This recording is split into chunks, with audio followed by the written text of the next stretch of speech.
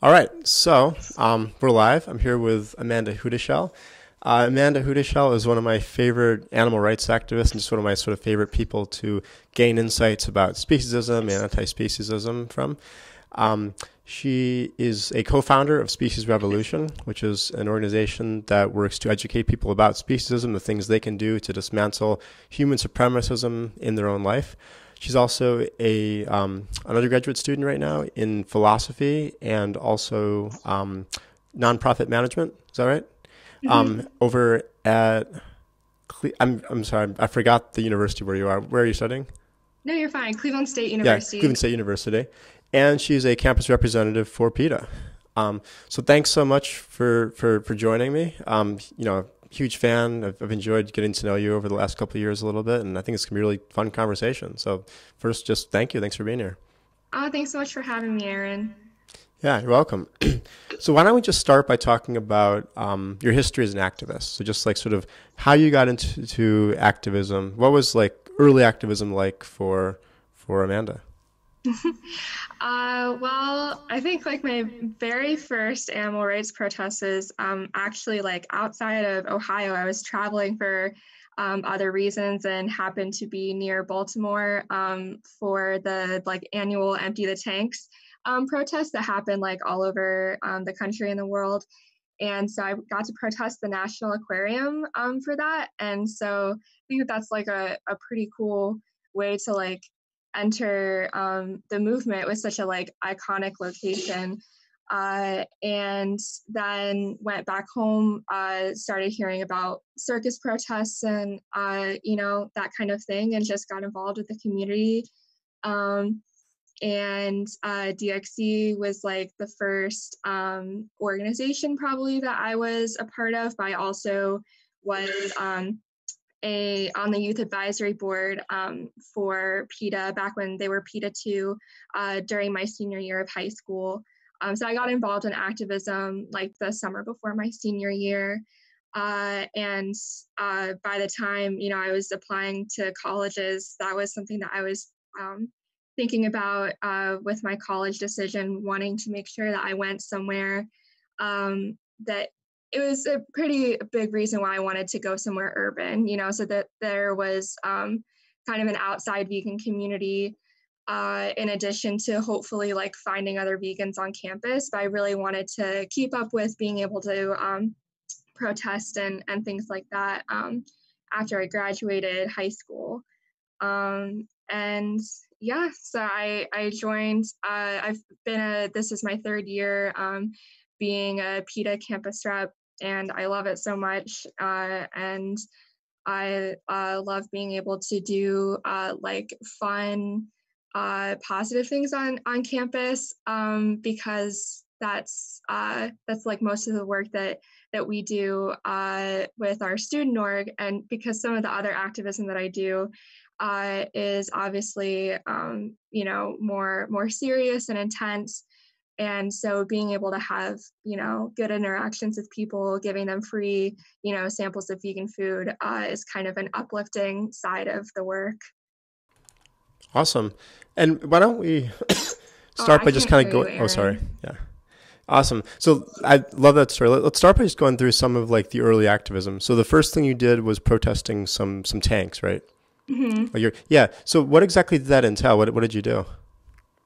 It was a pretty basic protest with like there were a lot of us. I mean, it's cool to have been like part of a bigger protest for like my first thing. I think there were probably like 30 or 40 of us, and which is on the bigger side for animal rights things in most cities. And yeah, I think that there were probably some people leafleting, and I'm sure I made my own sign. I can't even remember like what it was now, but yeah, it's like protesting captivity for sea animals, and yeah. Cool. And so you're just basically like holding signs talking about the captivity of the sea animals. Mm-hmm. That's cool. And then, so you talked a little bit about like DXE, but so somehow you went from there, from holding signs, to doing what I think of as one of like the most iconic DXC disruptions, which is the Nathan's hot dog competition, which you disrupted twice. First, like, could you talk a little about that? So, like, what exactly happens there? What was sort of the thinking behind what happened there? And how did you go psychologically from holding a sign to like risking, getting like arrested, right? Because you guys got arrested by the police. Yeah. So I guess that was about like a little over a year from my very first protest to being arrested at Nathan's for the first time. And I think my first DXC disruption, like, in a Whole Foods was actually like Thanksgiving weekend, like of that year. And I remember, learning about like open rescue, and DXC had done an open rescue that we were, referring to in our protests and whatnot. And it was definitely something like very new to me. I didn't even really know what I was getting into when, I arrived like at the Whole Foods for the protest. I never even been into a Whole Foods before for shopping or anything, because my where I grew up doesn't have Whole Foods. So I like drove up to Cleveland, an hour away, to disrupt them. And That's so amazing. So your first time in a Whole Foods was to disrupt it. yeah, That's wild. it was like a while, like before I actually went shopping at Whole Foods after that. Yeah. Uh, Wow. yeah. I can relate. The first time I was ever inside of a Costco was to disrupt it also. Oh, same. Yeah, Actually, first time. yeah. Nice. Yeah. I don't actually think I've ever shopped at Costco. So like I've been in Costco like twice or whatever, and both of them, both times were, and that was actually another time that I got cited. We didn't get arrested, but we did all get charged with disorderly conduct outside of our Costco. So Got it. Good. Okay, yeah. yeah. So back to that like DXC disruption of the Whole Foods. First time Yes. inside of a Whole Foods. What was that like for you, just like inside of your head, walking into the store, knowing what you were about to do?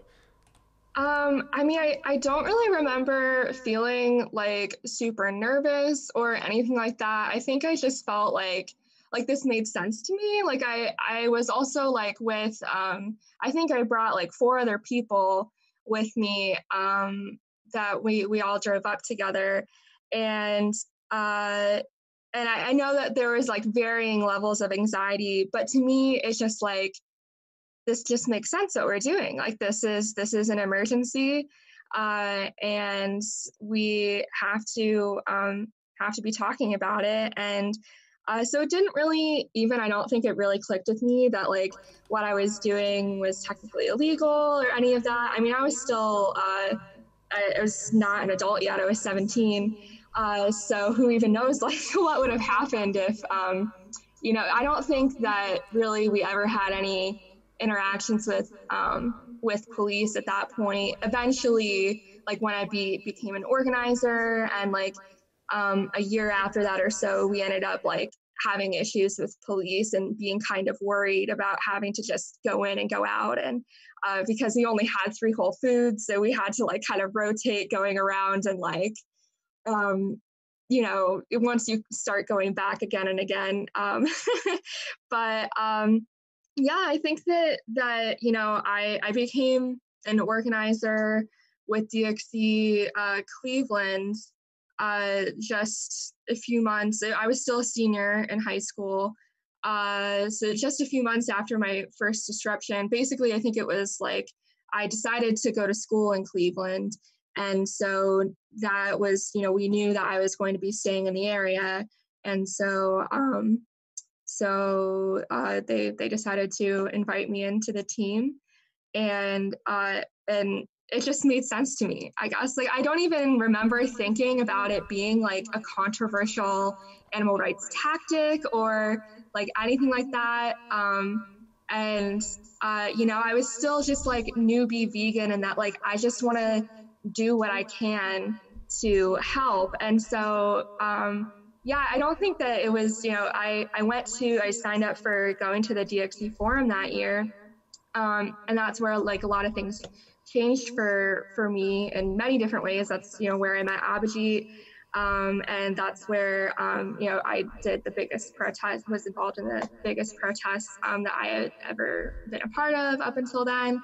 Um, and I don't think that it was really until then that I started to be around, so many other like-minded people, and like started to kind of get this whiff of like, oh, not like there are a lot of people in animal rights and in veganism that think that this is just crazy what we're doing, because it's just always like, I don't know, there are people doing this and I want to help. And so this is what I'm going to do.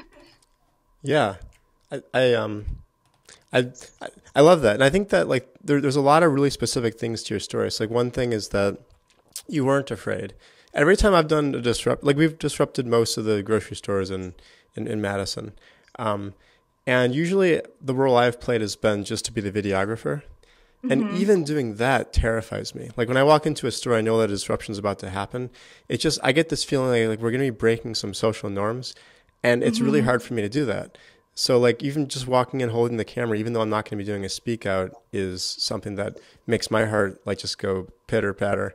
The Mm-hmm. one, I think I only did I did one speak out. It was at one of my first grocery store disruptions. And that was like super intense because you have like a manager yelling in your face. And I think to Yeah. just to be able to do that, to be able to go through all of that and just have this sort of stoic attitude where it's just like, this makes sense. This is the right course of action, which seems to be like what was going on with you when you were a senior in high school, is really kind of amazing, really, really envious, Oh, and really thank you. like impressed. That's really awesome. Thank you. I mean, I'm not sure I even knew when I got into it, like really knew that I like should be afraid. I guess I just like really had a lot of like confidence in the organizers, and just like, oh, they'll just handle it if something goes wrong. And I guess like, I don't know. I guess there's just that feeling of like being around other people that like, oh well, I'm not alone. Because like when I've done, oh my goodness, like the couple of times that I've done like solo disruptions, that's kind of freaky. But I guess like, being around other people, I think that that's just yeah, I felt like pretty okay. Thank you. That's a great Yeah. compliment to hear. And so solo disruptions, that's where you go and it's just you and you're disrupting like our store or restaurant or something, right? Yeah. Wow. And like one thing I want to ask you is like, so it seems like it just made sense to you to do the thing. I imagine that when you did the solo disruptions, it was a similar sort of thing where it's just like it made sense. Um, why are disruptions like how do you see disruptions playing a role in actually leading to social change? And do you still see them playing an important role? I definitely still think that they are effective and an important aspect of the movement. I mean, I haven't done one in a while. I guess the last one that I would have done would have been at the Cleveland Animal Rights Conference that we organized last summer. Uh, but that was, an like we, had Abhijit and I had learned a lot from DXE, and we wanted to keep a lot of the great things that we had learned and experienced. And so we did a disruption of there's this like really iconic like meat market in Cleveland. And back in the DXE days, we had done a couple small disruptions of it, but we decided we did a National Animal Rights Day ceremony, and then basically like finished out with a procession, like with flowers into the market, just, to make the statement of like, we just did this funeral for all animals. But the for animals who we had like specific names for predominantly, and carrying that into um, to a place where animals' bodies are that who will never be recognized uh, if we don't go in and recognize them. So yeah, I think that they're more powerful when you have more people, and that like obviously we should always be thinking about like our efficacy, and like if you have more people, you're more likely to get news coverage, which we did for that event, and things like that. But I think that, I mean, this is like animal agriculture is, I mean, it's an atrocity, like unlike anything else. And so sometimes I think that, you know, people who are against disruptions just don't really think about the fact that in a lot of ways, this is just like the natural emotional response that someone should have to being around dead bodies, and to say something about that. And so it isn't all just trying to get press, trying to change someone's mind right there. Some of it is just like, this is what they deserve.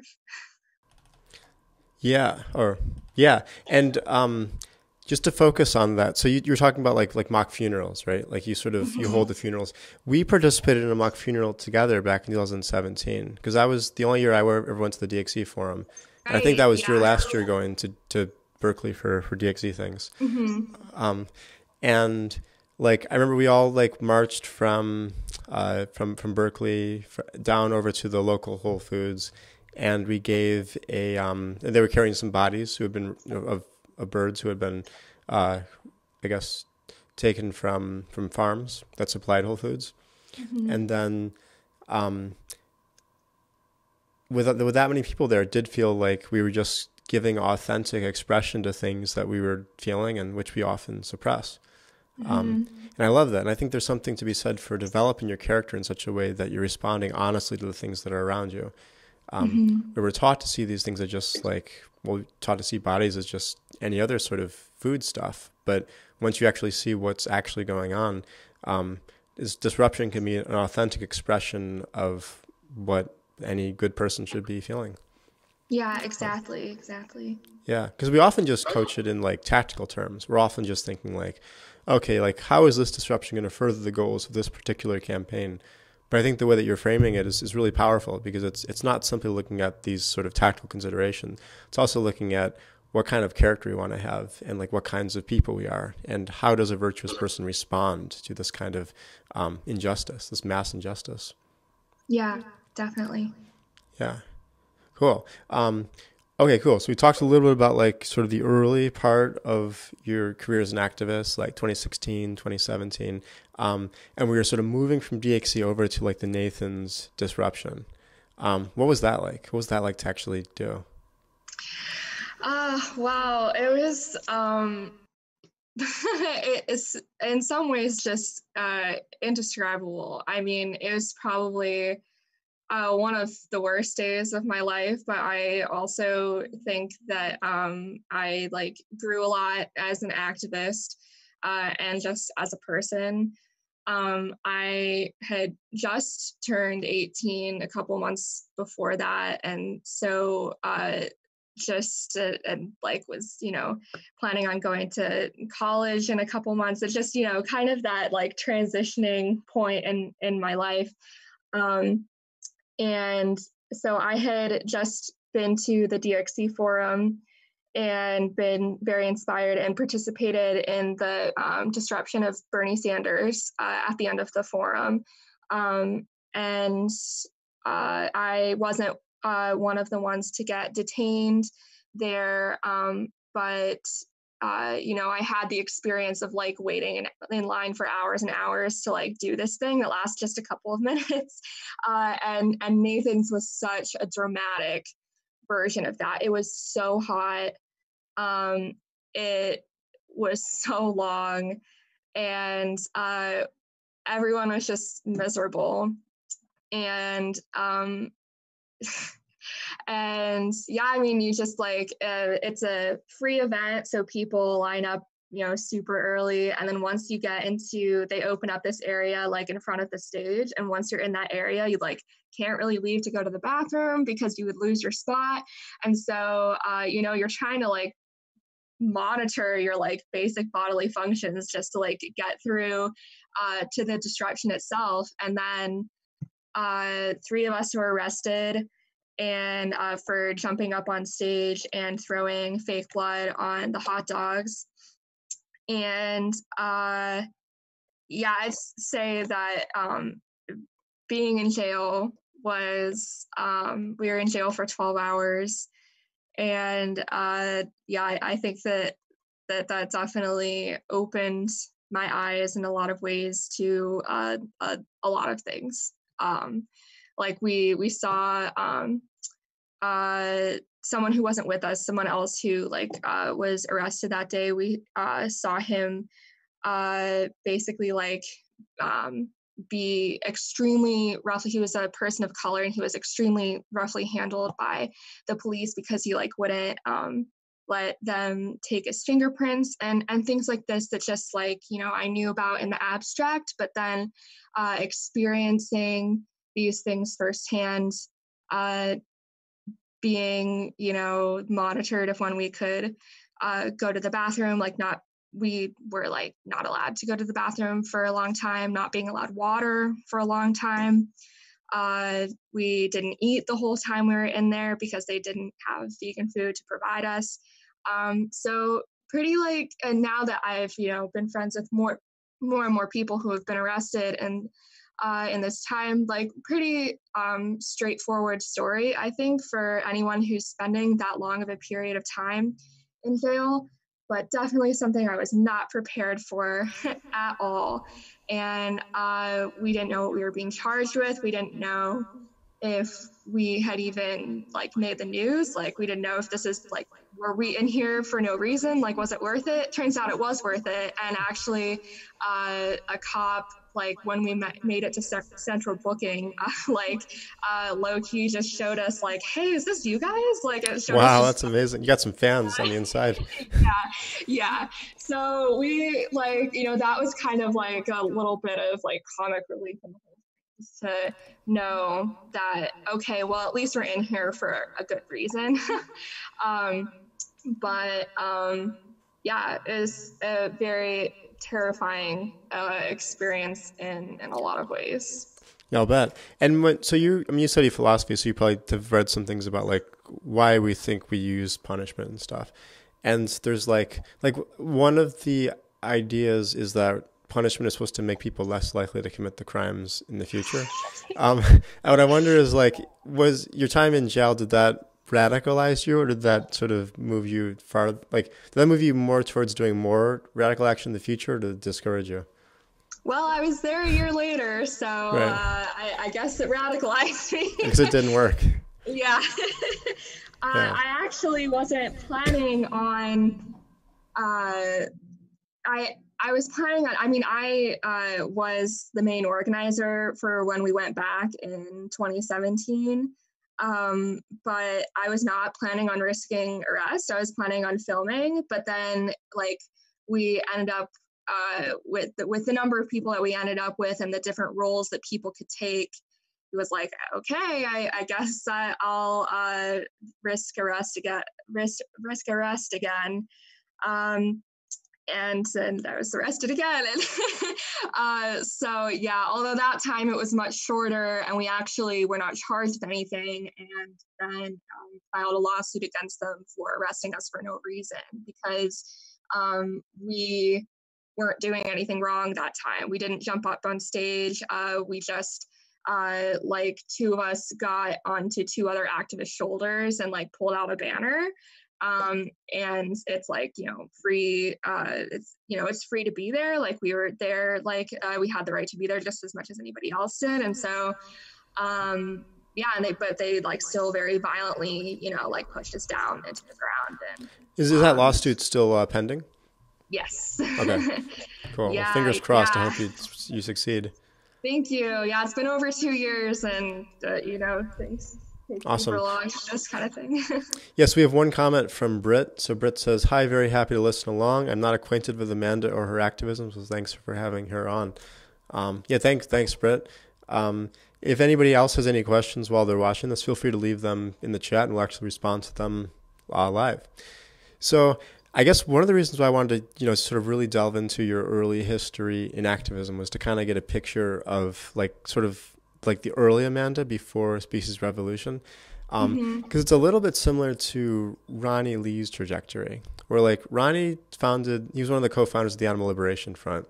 And I had him on here a couple of times, and he would tell stories about like what you're doing wasn't as like aggressive as him, but he would talk about like, somehow the first shop down the street from him kept getting like vandalized and stuff, and like the kinds of like ALF stuff, and nowadays what he does is much more gentle, where he does like street activism, where he talks to people about vegan conversations. Still gives like really fiery speeches, but there was a different sort of trajectory in his history as an activist. And there's some sense in which like something similar has happened with you, where you started out doing these like, disrupting Nathans.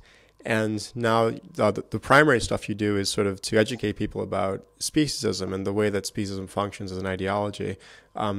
And sort of as a way of getting into that part of your life, could you tell us a little bit about how you transitioned from doing the really more like DXE style stuff to founding a species revolution? Yeah, so Abhijit and I were both still in DXE when we founded Species Revolution, and I definitely don't think that really, the tactics at all are in opposition in any way. I think that they can totally like work hand in hand, and that's like what we did with the Cleveland Animal Rights Conference. But I think that there comes a point in every activist career where hopefully you're kind of like taking a step back and wondering, realizing that you can't do everything. And so maybe it makes more sense for you to focus on a specific kind of activism and put most of your time into that, since we only have, a finite number of hours in the day. And so, so I think that ultimately what led us to come up with the idea of Species Revolution was that and this has kind of changed now, like in comparison to being now like 2.5 years or so from when we had the idea. But we felt then that really not very many people were using the word speciesism, and that vegans did not like have a very good understanding of what speciesism was. And so then if vegans don't know, like, how can we even expect the public to like have heard of the word, know what the word means? And so like at our very first tabling event, we were at a veg fest, and we were asking, a predominantly vegan crowd, like, are you familiar with what speciesism is? And most people said no. And so we, I think that is changing, especially now that for the past few months, PETA has been doing an End Speciesism campaign, and they've really been focusing on that, which I think is great. And so I think that as more animal rights organizations decide to prioritize that and at least be using the word like in their videos or whatnot, even if that's not their primary focus, is to be talking about what it means, because I think that even just hearing it will hopefully encourage people to look it up if they're not sure what all of that entails. So yeah, but it's such a complex issue, and to not be talking about it when it's the enemy of our movement. Speciesism is what we're fighting. Human supremacy is what we're fighting. It's not just animal ag, like it's not just vivisection, like it's the system as a whole, and this mindset of animals being less important and their interests and needs being less valuable than ours is the issue, the underlying issue here. So I think that it was just a transition into feeling like we identified this problem, and we felt like the best way to try to combat that was through education, through educational blog posts and online resources, and things like that.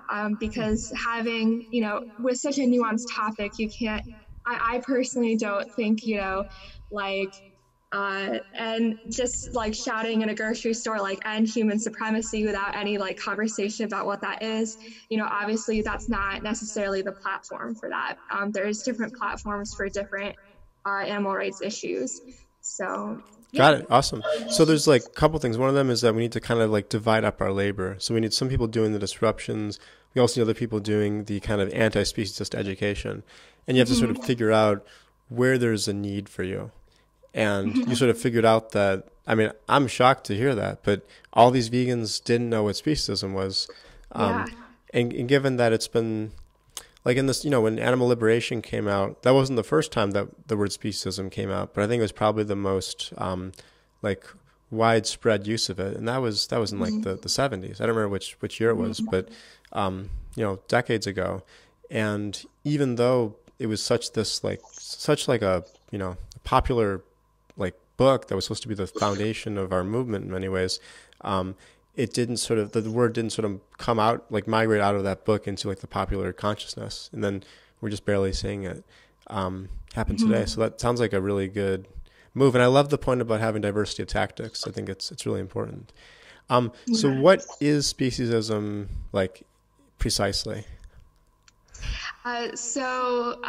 Simplified, we define it as valuing human lives and human interests over non-human lives and non-human interests. And obviously it has a wonderful, more complex definition on our website. But basically we want people to focus on valuing like the fact that you know, we are putting our needs ahead of other animals, and the idea that like every human, as radically vegan as you want to be, still has speciesist tendencies to varying degrees, of course, but that it's basically like impossible to live a completely anti-speciesist life, that we can, you know, strive towards that as much as we possibly can. But we really want people to put the focus on us rather than like the other common like understanding of speciesism is like valuing certain animals over other animals. Like, why would you love a dog but eat a pig? But this isn't really encompassing the whole issue for a few reasons. One, because like obviously dogs are still really, really exploited in so many different ways. I mean, how can we even talk that way when there's so many like puppy mills and everything still in existence? But also that it just like shifts the focus from like our responsibility, in that like we the problem isn't that like certain dogs are like treated maybe in the way that we like more similarly to like the way we would like treat a fellow human friend. The problem is that our whole society in so many ways is founded for only the purpose of humans.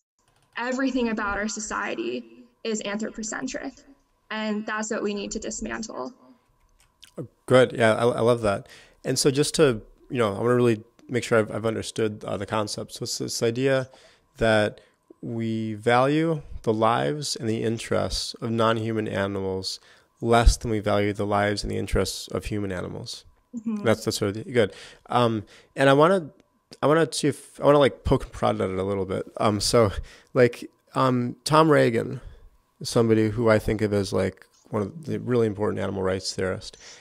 He has this position that if you're in like a lifeboat situation, you should save the life of a human versus the life of a dog. And the thought is that like, you know, the dogs deserve rights, and it should be something where we look after their interests, we look after their rights. We don't just simply, like, they're not ours to use, they're not ours to test on, they're not ours to, you know, any of that stuff.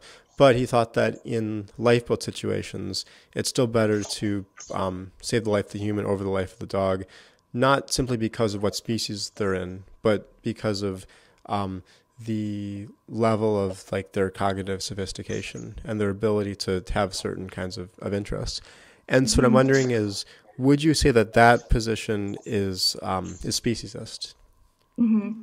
You say, okay, cool. I mean, yeah. I mean, I would disagree with for like so many reasons, but I think that having a blanket statement like that, like, definitely arises out of like our own human prejudices because we're able to sympathize more with like other human beings and think that their lives like have more value because we're human. Like, why do you think we think that way? Because we're human. Like, and so to think that you're actually like thinking about that objectively, I think that it's very hard to actually separate like, our own inherent speciesism within ourselves, and separate that from, thinking about these kinds of things. Good. And like, since you do philosophy, I want to poke at this a little more than I might otherwise. Yeah. Yeah. So like, there's this idea that having future-oriented preferences means we're vulnerable to certain kinds of harms. So like, if I value things that'll happen to me in my future, that means that you can harm me by depriving me of having those things. But if I don't have future-oriented preferences, then I can't be harmed in those particular ways. And if that's right, then it seems like we can draw the line not like on species membership, because there's going to be lots of humans who don't have those sorts of preferences, but it might turn out to be the case that we could put the life of your typical human over the life of your typical dog and not have it boil down to something that is intrinsically mentioning species, but instead point to some other property that we have independent reasons to think is morally significant. I mean, I feel like there's significant evidence to show that at least certain animals also, value and can like plan their futures, at least to a certain extent. But do you want to ask just like hypothetically if that wasn't the case, or? Yeah, suppose like, I mean, imagine if we have like, there's probably some animals who don't. Like maybe dogs do. I think like Pansy's this pit bull who lives with me. And I'm never sure. You'll have to help me out with the language that I should use, because I don't want to say she's my dog, because I don't want to have this ownership thing. But she lives with me, and I think that she like knows that she wants to take a walk later tonight. And Yeah. if I don't go like inside after I finish this interview and take her for a walk, she's going to be very upset. So I think she has this kind of future-oriented desire and kind of goal. But I imagine that there are probably some animals who don't have that. I don't know enough about cognitive science to tell you which ones they are. But yeah, suppose we take an animal like that. Right. Yeah, I think it's probably, I don't really know much about that either, but I'd say that like it might be likely that fishes don't. So would obviously like I care a lot about my fish companions and all fishes. So I mean, I don't think that matters enough to warrant justifying taking someone's life. I mean, I see the argument, but I think that I don't think that it's reasonable grounds for saying, okay, your life matters less in this situation because of that. Because I think that you could then end up, and maybe this ends up like becoming a utilitarian slippery slope, but you could always like attach certain like, okay, well, someone I mean, there's just so many circumstances that you can add on, I guess, to different people's lives to say that there will be more of a ripple effect. And so I don't think, but I would really stay away from any arguments that rely on that specifically. And also, I mean, I think that it's important we don't really talk about this in like mainstream animal rights or animal ethics, but I think that it's relevant to talk about like the carbon footprint of humans and just the disastrous consequences that humans have, even trying not to have any consequence. Even a vegan, it has very negative impacts on the other animals that are free living animals in society. Yeah.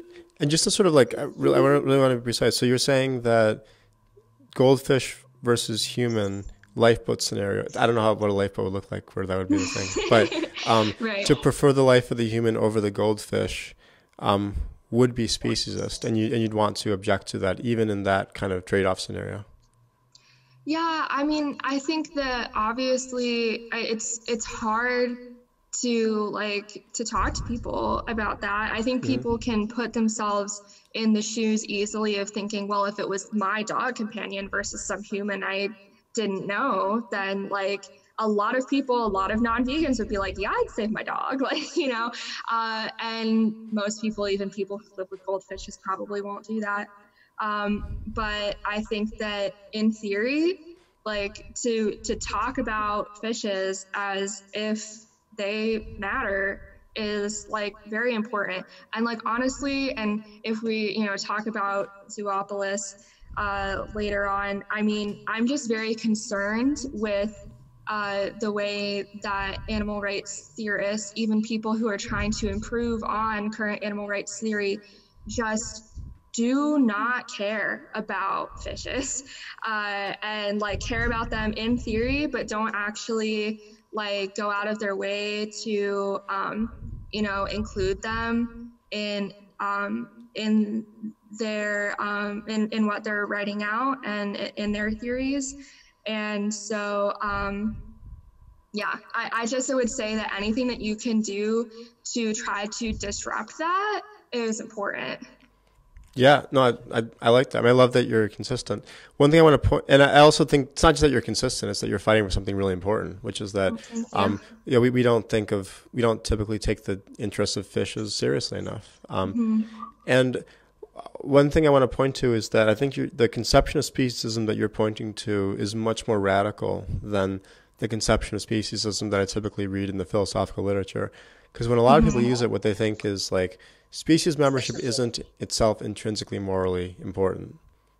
And so what they might say is something like, well, a dog doesn't have a first-person psychological perspective where they have a conception of like the referent I, where I can think like, I want to do this to me and I'm having this thought. Like they don't engage in that kind of like metacognition.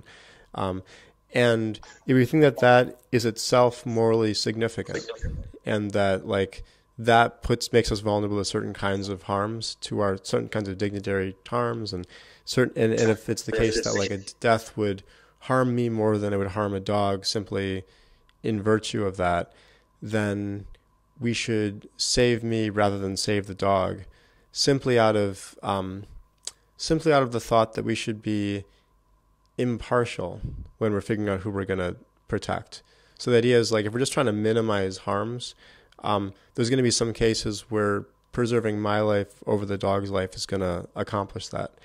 And it wouldn't be speciesist if it's correct that like that is actually how the harm is going to be put out there. But I think what you're doing is you're taking this extra step, which is to say it's not simply that we want to be impartial and not take species to be morally significant. It's that we don't want to ever treat killing one member of one species as being like worse than killing another member of like another species. Like we don't want to take killing a human to be worse than killing a dog. Have I correctly like sort of pointed to the distinction between like the way that you're conceiving of it and some traditional, less radical versions? Yeah, definitely. I Cool. just think that I think that a lot of the time, like, we just spend too much time, like, trying to figure out, okay, like, in what hypothetical sense, like, would this be okay to, like, value a human? And I think that what we're doing is just trying to, uh, make ourselves, like, feel like a little better about our speciesism.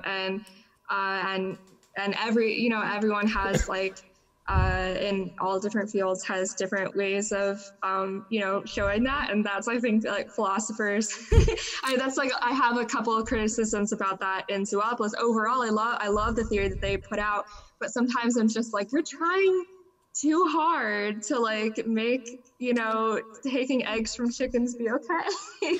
Like, Yeah, so I totally get it. Yeah, and let's talk about that for a second too. So there's this thing that we do. This is a phenomenon that you've pointed to, and I've talked about this a little bit in some of my recent videos, where I think that a lot of people want to do stuff that they know they really shouldn't do. So they're looking to find some kind of a loophole. And I don't think that philosophers are always doing that when they say that the interests of humans could matter more than the particular like interest in life might matter more than someone else's interest in life. Because I think sometimes it's coming from a legitimate concern of thinking that having a first-person psychological perspective or having these sets of properties are themselves actually intrinsically morally significant. But I think but other times though, I think that that is actually happening, and the person just sort of like looking for an excuse to like do the bad thing. And we do this a lot in life too, where we're just sort of like looking for a loophole. yeah, Yeah. yeah, I And agree. like, so what do you see that happening in Zoopolis? So I think their explanation about taking eggs from chickens and using wool from sheep predominantly is, I'm just like, why are we spending so much time talking about this? Like, in the first place, I was just like, I just read, like, I don't know, it takes up like 3 or 4 pages in the book. I'm like, this definitely could have been better spent on something else, on more specific examples of, like, of actually the positive rights, instead of, like, adding an exception.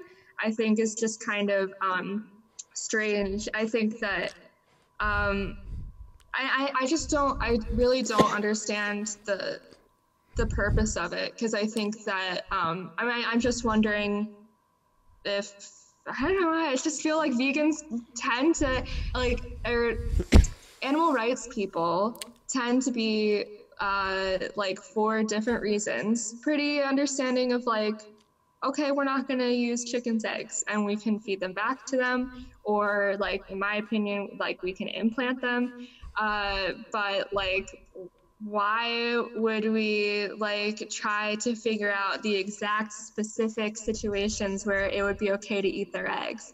And so, yeah, I just find that strange, because I'm just wondering, like, how many people even agree with what they lay out there in their explanation, because obviously the book is directed towards, like, other vegans, other probably more like other people in animal ethics. And so presumably that's an issue, a more basic issue that people have probably already formed their own opinion on.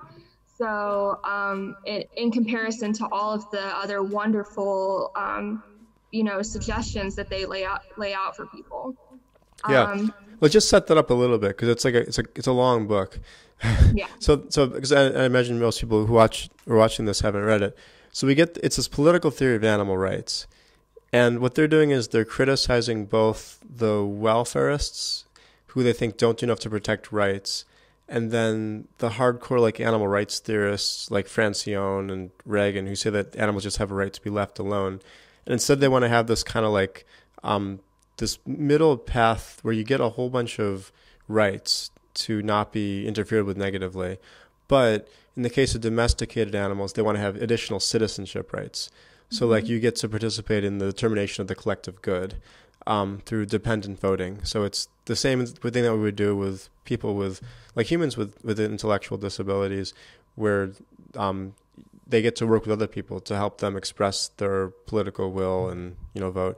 We do the same thing with non-human animals. And part of it is that they want to have space for mutually beneficial human, non-human, and animal like interactions. So like if a dog wants to play fetch with us and have companionship, like we can do this kind of thing. And then sort of in the midst of that, there's this discussion of like whether chicken eggs and wool could be part of that lifestyle. And I think the worry you're expressing is like, well, why? like why are you looking for loopholes to eat eggs when it's so clearly the case that chickens shouldn't, like as they exist today, shouldn't exist. Like they, given the the bone problems, and given like their susceptibility to egg yolk peritonitis and reproductive cancers, like this shouldn't be happening. So I think that it's just kind of wrong to be proposing like uses of eggs. But I want to point to the wool one. There's a real problem that some sanctuaries have, which is that, like I know one person who runs an alpaca sanctuary, and she has all these alpacas from when she used to grow them for like their wool. And now she just has all this alpaca wool because you have to shear them, because if you don't shear them, then they just get way too fluffy and it's not good for them. And so she would give it to all the all the birds in the area. She'd turn it into bedding. And then even after doing all these things, there was just this sort of like excess in wool, and it wasn't clear what to do with it. And like, first of all, like what advice would you give her? That's interesting because I have always just like pointed to that as the alternative, and like giving it to other animals. So I think that I don't know. I guess I would just say like can like do you have like volunteers who live in like other like parts of your area where like they could take more of it to like their local birds or like that kind of thing, because I just think that anything that we can do to disrupt like human entitlement to anything that comes from an animal is important. And so I view it in a sense of kind of this like minor example of reparations in a way, in that it's sort of this acknowledgement that what we have done to you is wrong. And so even if it doesn't like directly harm you for me to actually wear this, I want to try to show that I am sorry that you've been put into this vulnerable position. And so I don't think that it's my right to financially or even just wear this myself to benefit from that in any way, because it's my species' fault that you're in this position. Yeah, I think I agree with you. I think that, and I like that you sort of framed it as like there's no negative consequences to the alpaca, if you use the wool, if you sell it. But like it's sort of like a symbolic gesture towards recognizing that we ought to be sorry for creating the situations in the first place. Yeah. I think another thing is that it doesn't harm the alpaca, but I think it harms me if I use it, because it has to do with something that Martin Luther King talks about in Letter from Birmingham Jail, where he talks about how segregation harms everybody because it doesn't allow us to have this like mutual relationship where we see each other as equals. It kind of corrupts the character of both the oppressor and the oppressed. And it's like the second that I use an animal product, even if it doesn't harm the animal, it's a situation where I see them as for my use, and that corrupts my character in a really pernicious way. Mm-hmm. And it also makes it hard for vegans who are going out and they're like imagine you have a vegan wearing like wool from this alpaca, And then the conversation is something like somebody says, "Oh, I thought you were vegan." I was like, "Oh no, I am." And it's like, "Well, like you're wearing wool." I was like, "Oh no, I got this wool from like a nice farm. It's like humane." And they're like, Yeah. "Well, wait a second." Oh, and like, "Oh yeah, thanks. Like me too. I went to a humane alpaca farm." And you're like, "Oh no, wait, no, it's not the same thing. Like mine was from a sanctuary." And the other one's like, "Oh yeah, sure. Mine was it was like a sanctuary too." And then you get into like this kind of thing where you sort of destroy your dialectical position because you're no longer able to talk from a position of like abstention. Um, Yeah. and so those were the two things that led to my advice, which was to like not use the wool, even if it meant it just piling up in your basement. Like it's going to corrupt your character. And it's also going to corrupt anybody else's character who participates in it. And it's going to make things really hard for vegans having conversations about it. Yeah, I totally agree with that because in I mean, I think for like any purposes that we're talking about this in a realistic sense, we're talking about a society that's still speciesist.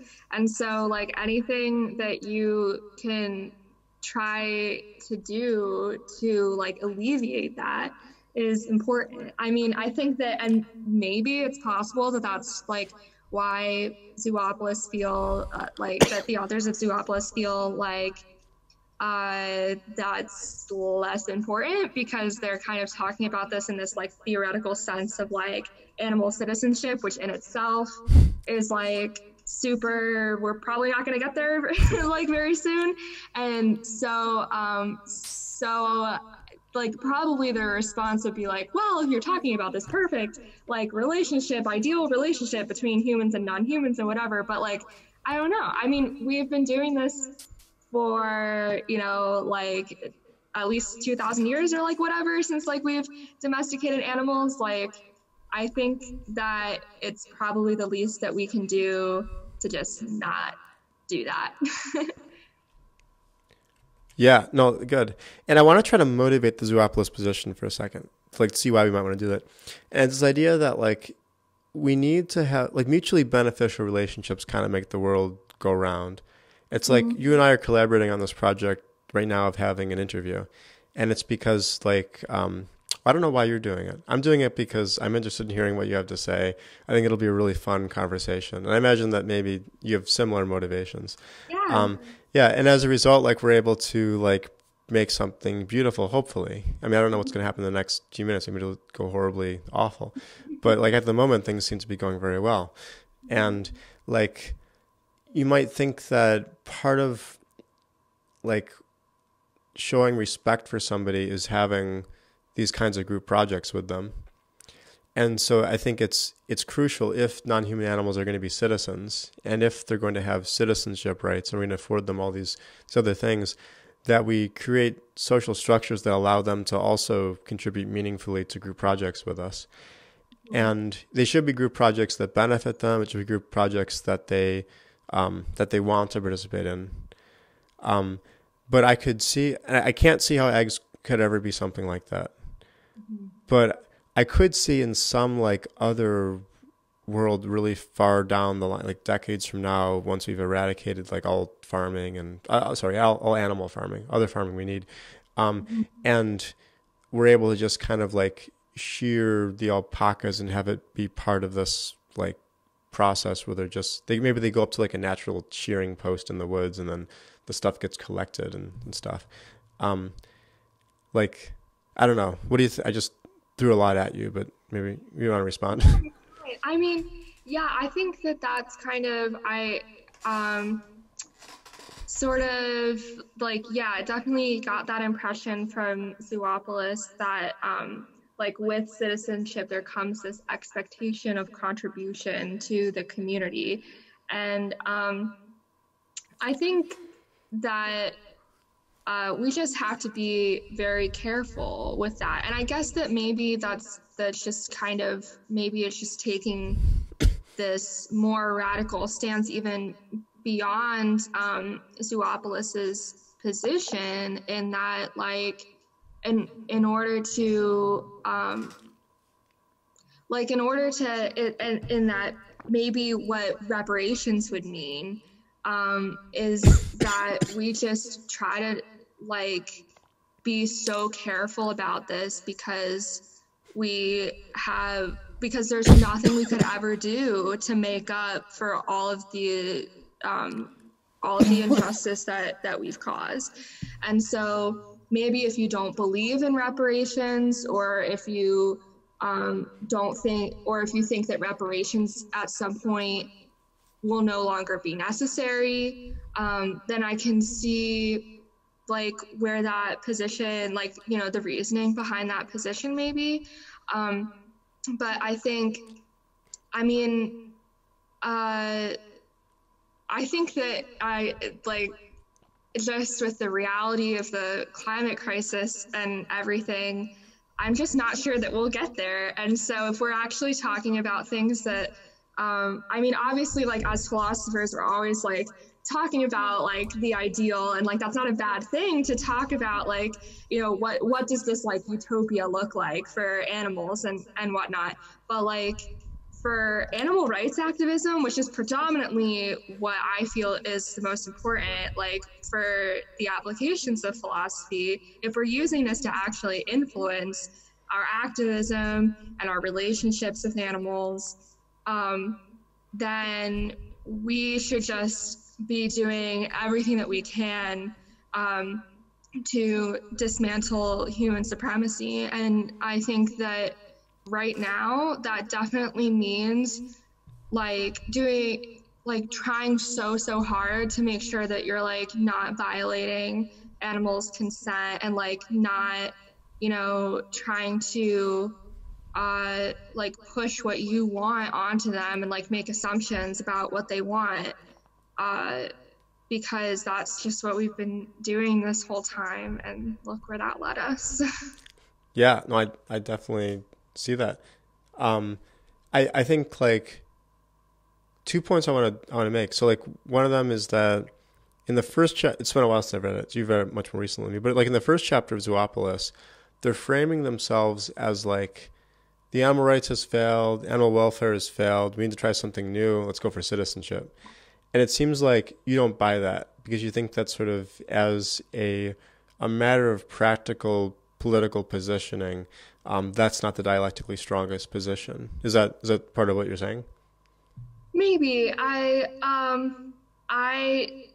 This was my like first introduction to citizenship theory in general, so I'm kind of like interested in like my professor and I have talked a little bit about like some critiques like of citizenship theory and its application to humans, and so I'm kind of like interested in that, like especially when it comes to like the denizenship aspect, in that it hasn't really been applied justly to humans, and so is there a way to actually apply that justly to animals?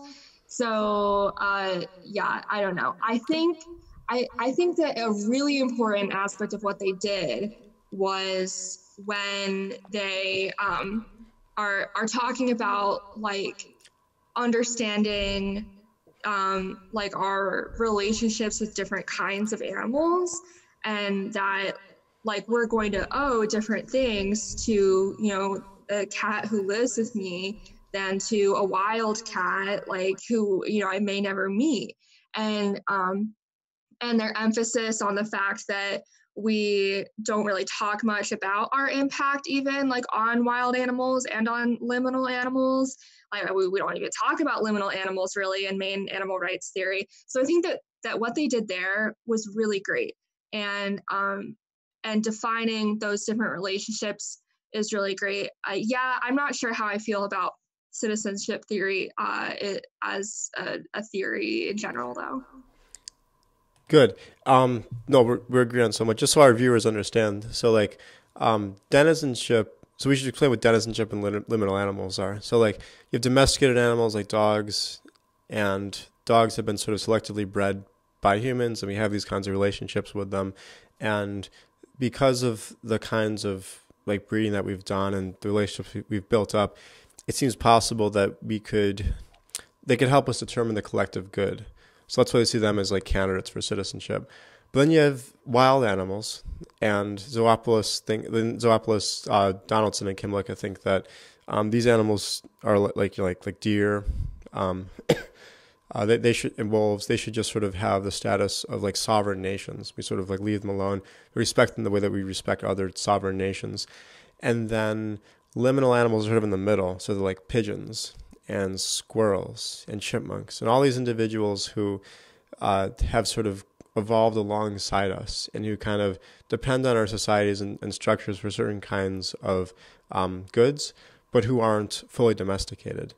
And the thought there is that they should get denizenship.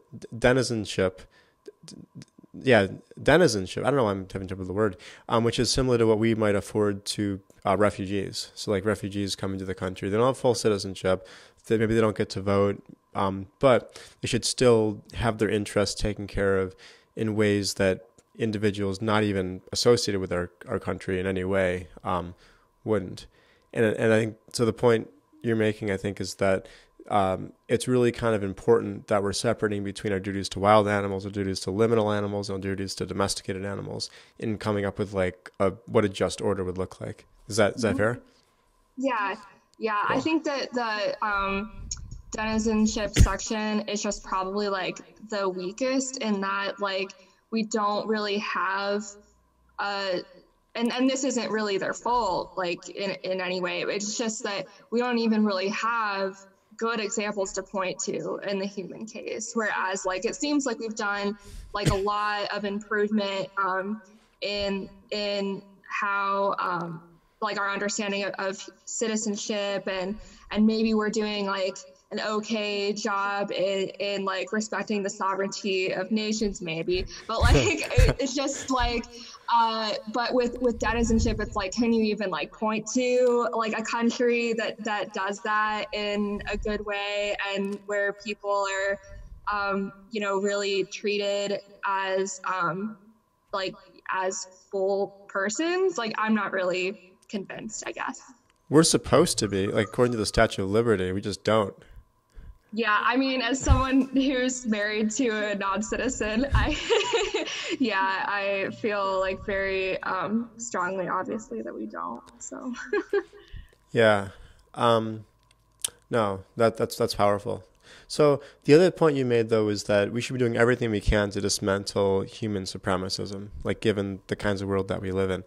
And I think that the sort of counter argument on behalf of zoopoly, I mean, they're not going to argue against that, but I think what they're going to argue for is like mutually beneficial relationships where we depend on each other and care for each other are going to be part of dismantling human supremacy because we stop seeing, and I might be going a little bit out on a limb here, but I think one thing that they could say, which I don't know if they do, because it's been a couple of years since I've read it, is that by building these kinds of relationships, we kind of like demystify them.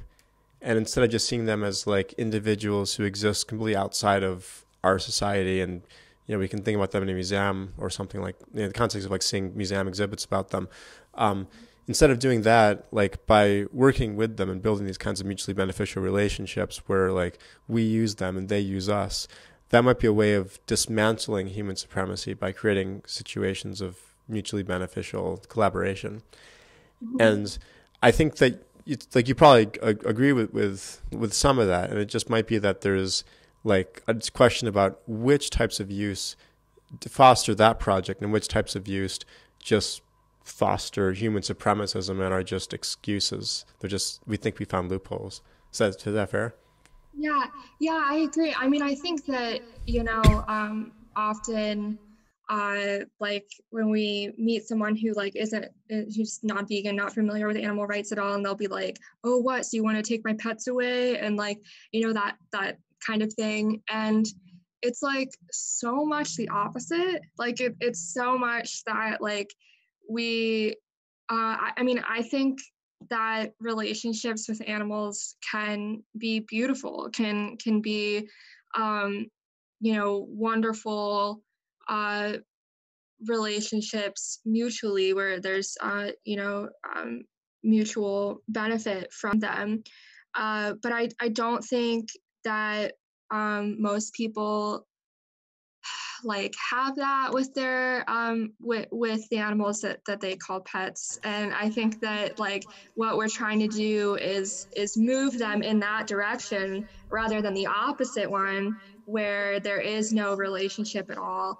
And I think that through relationships is how we can learn about their needs. And I think that that's like one of the things that like they touch upon in Zoopolis is that like is, I mean, if we're talking about positive rights as a whole, like how would you even know like what what kind of medicine a chicken might need if like you haven't, built this relationship to understand like what's wrong with them and if they're like displaying abnormal behavior and whatnot.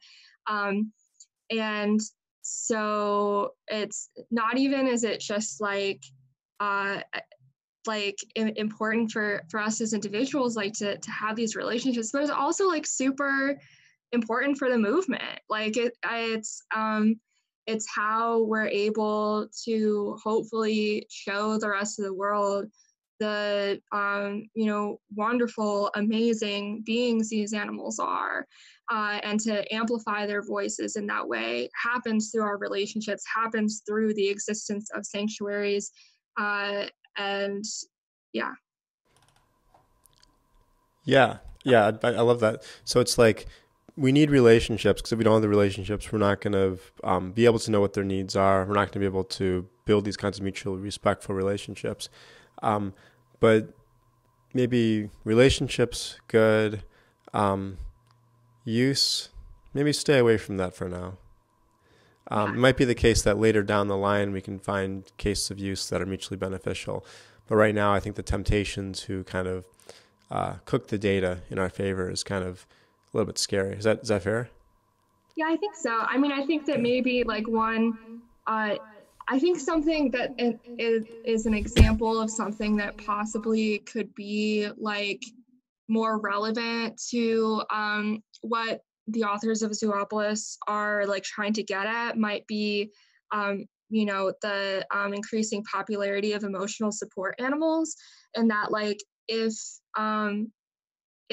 you have like some sort of emotional disability or whatnot, where you benefit from companionship from an animal, and that animal like seems to feel a similar way and really values being with you and comforting you, then I don't think that we should feel negatively about this. I think that that's actually a possibility of more of what that looks like, because I think that there's a lot more definitive like what we can point to definitively as consent on the animal's part, and obviously then there's just like the logistical benefits of like animals who are emotional support animals, unfortunately, like they have the like greater access to like respect in our society and like being able to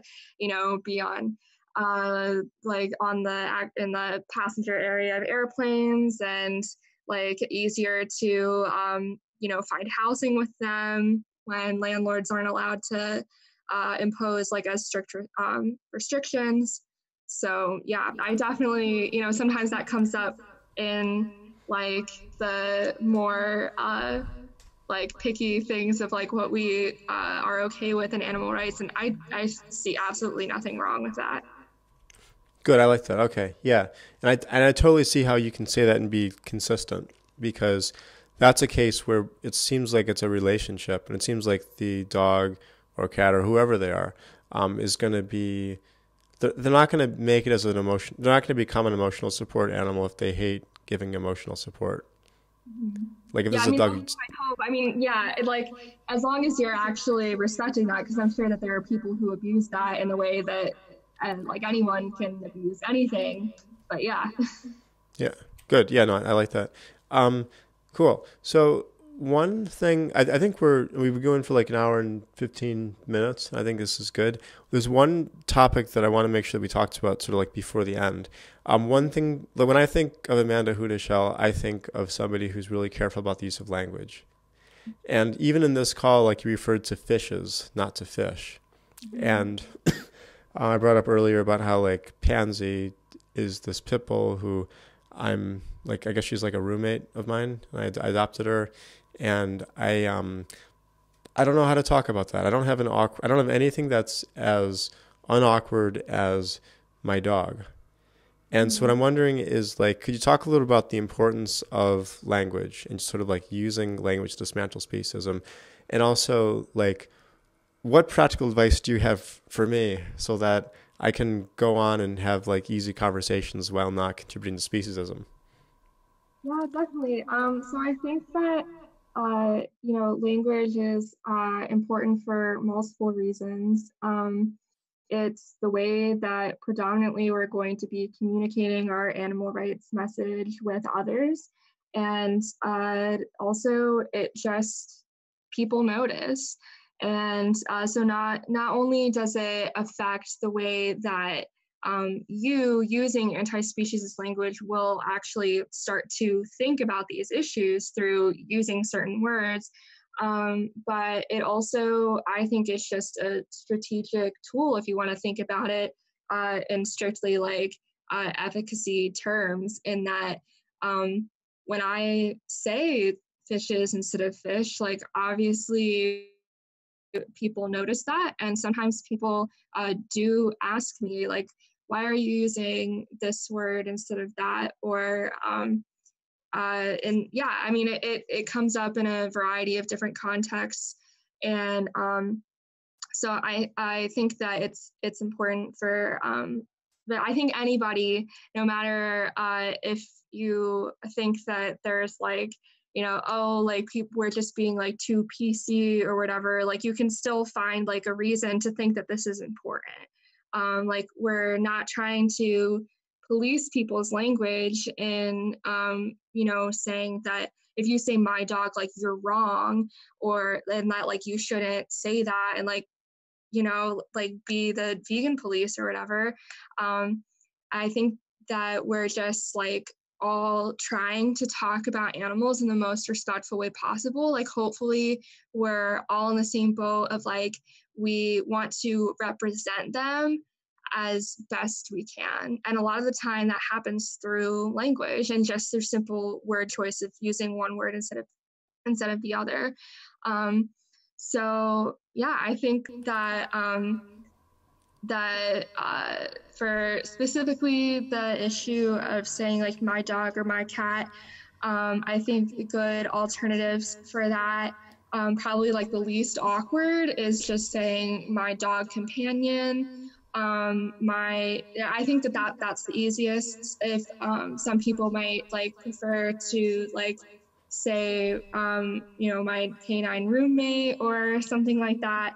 But I definitely think dog companion is like the easiest. And what happens is that instead of you know only using their species as like the definition of more of an ownership aspect, when you add companion on the end, it becomes a relationship, and you could easily call any other human that you're friends with, call them your companion, and dog just becomes a descriptor of the kind of companion that they are.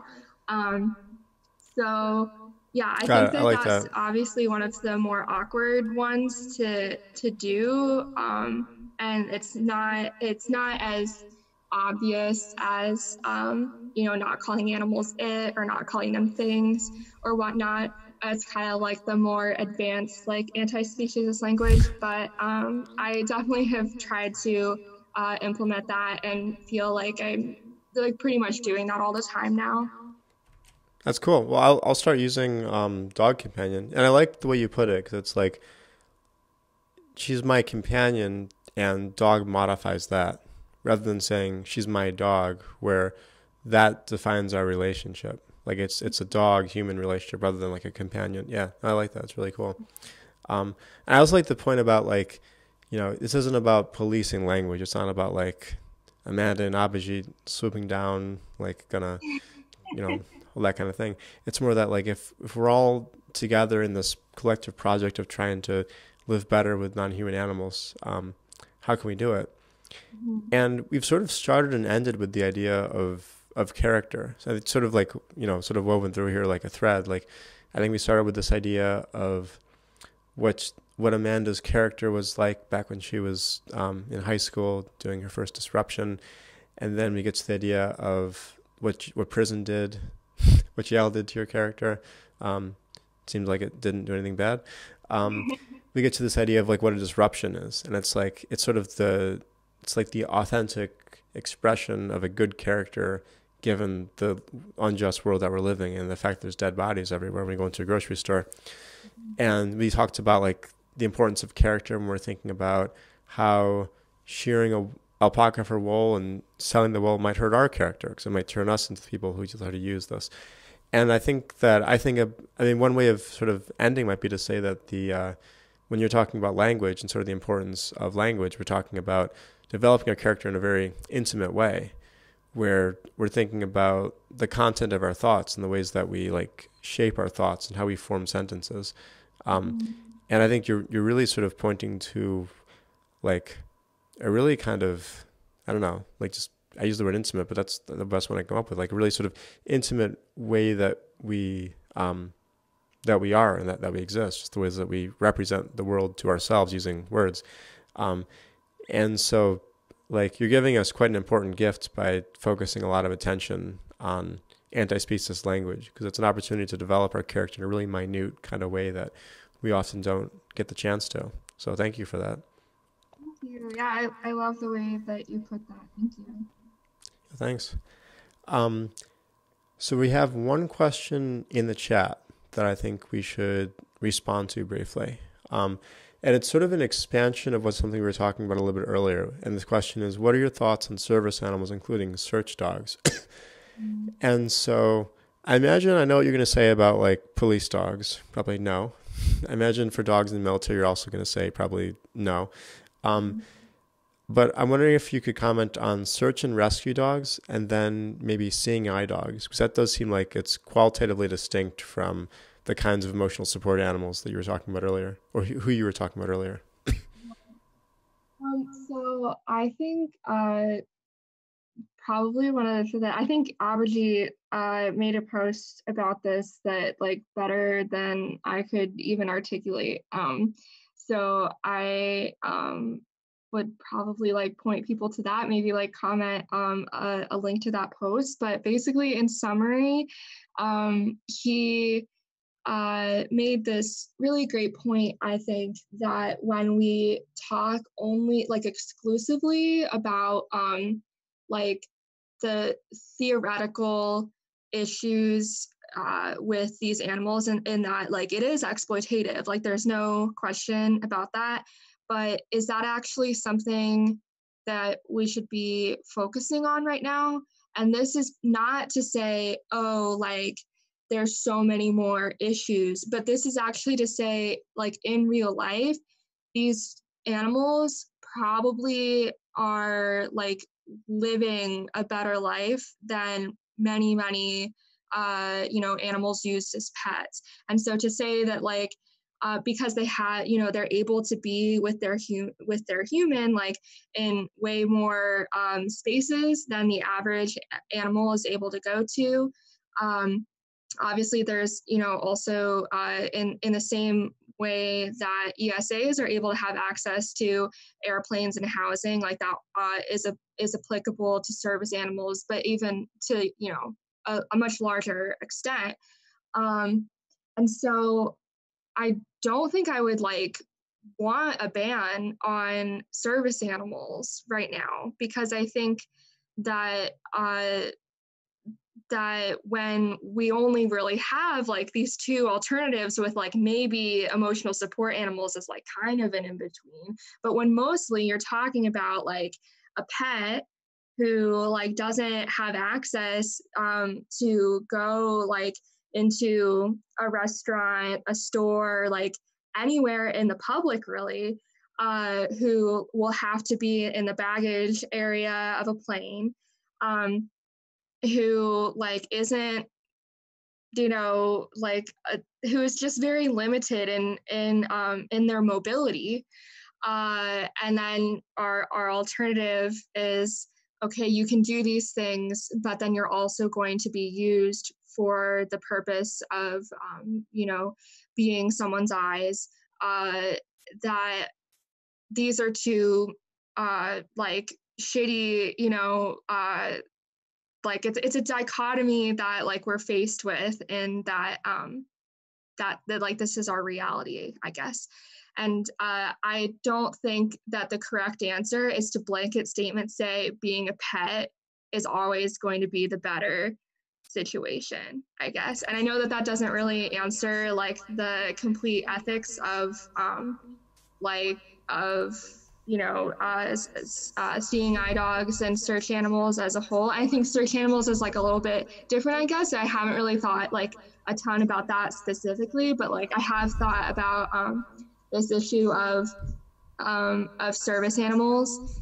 And yeah, I think that it's just a more complex issue, can't be answered simply. Yeah, I love that. So I think I want to see if I can make sure I got everything. So I think there's like two major points. One of them is to say that it's not the case that, so you're against banning service animals. That's one thing I hear. Another thing I hear is that you're against committing the speech act of saying all service animal use should stop. And I think that there might be two reasons why you're saying that. I think one of them is that it's actually not as bad as a lot of situations of pet ownership. So for a lot of these dogs, it could be a step up. Mm-hmm. And I think another thing is to say that you might also be denying that there's a publicity requirement for ethical theories. And I want to be really clear about what I mean by that. Henry Sidgwick was a famous utilitarian philosopher from the 19th century. He's one of my favorites. And he has this quote where he talks about how he thought it would be a really bad idea if everybody found out about the truth of utilitarianism. Because everybody finds out about it, that it's true, like there's bad stuff that's going to happen because most of us aren't good enough at calculating utility to calculate it well. Mm-hmm. And so like what he said was like most people should be like encouraged to never calculate utility. And maybe we should even tell them that the theory is false. Maybe we should even lie to them and tell them that the theory is false. And I kind of I'm the kind of utilitarian that kind of agrees with him, where I think that maybe I'm doing something wrong by telling people that utilitarianism is the correct theory. Because in general, I want them to not I want them to typically not be engaging utility calculations. I think even I shouldn't be engaging in utility calculations.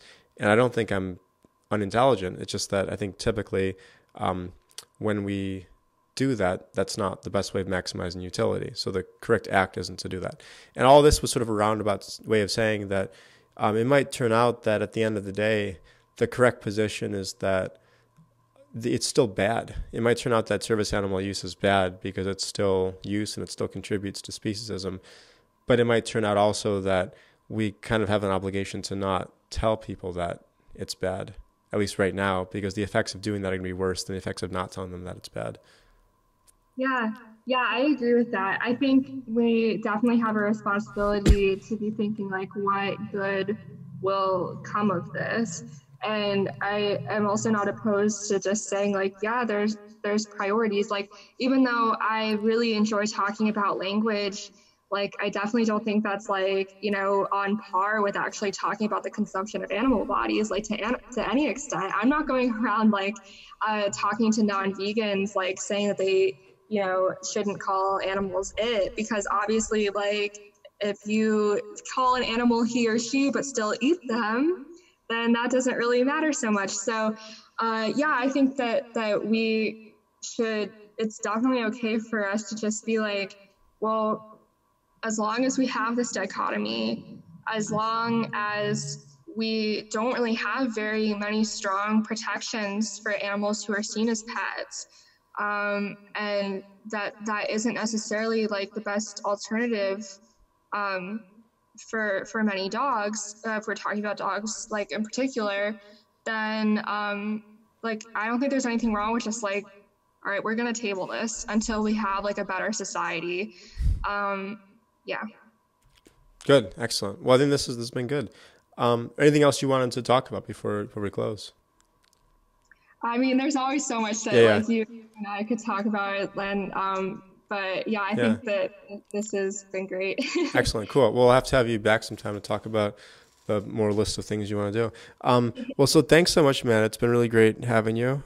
Thanks too much for our viewers. We have a bunch of people that have logged on for different parts of this, and it's going to be, you can watch it on Facebook later.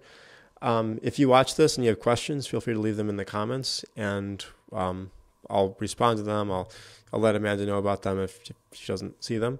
I'll just do two really quick plugs. So I'm going to be talking at the Milwaukee Vegan Soul Food Expo, Soul Food and Drink Expo this Saturday at 2 p.m. I'm going to be talking about infighting. So the ethics of infighting, like what is it, when does it help us, when does it not help us, and how can we have sort of healthy relationships towards infighting, because it's neither all good nor all bad. And also, if you want to sort of learn more about some of the philosophical ideas that we covered in this discussion, I run an online Philosophy for Vegans course that I'm always open to more students taking it. So just feel free to reach out if you're interested in that. And Amanda, do you have any things coming up that you want to announce? Well, like everyone is just, if you would like to see more about the kind of work that I do, and along with Abhijit Muruganti, give us a like at Species Revolution on Facebook, or follow us on Instagram or Twitter. Abhijit has a really great blog post, hopefully coming out soon. It's been delayed by all of the Kaporos stuff that we didn't even get a chance to talk about. But yeah, we're always excited to share those kinds of things with everyone. Awesome. Yes, definitely follow Speeds Revolution, and I will look forward to reading that because that's a fascinating topic. All right, cool. All right, so I'm going to end this stream now. I think I can do that by going into this program and clicking stop streaming. Cool. I'll rate this. I'll click done. Oh, I should stop recording too.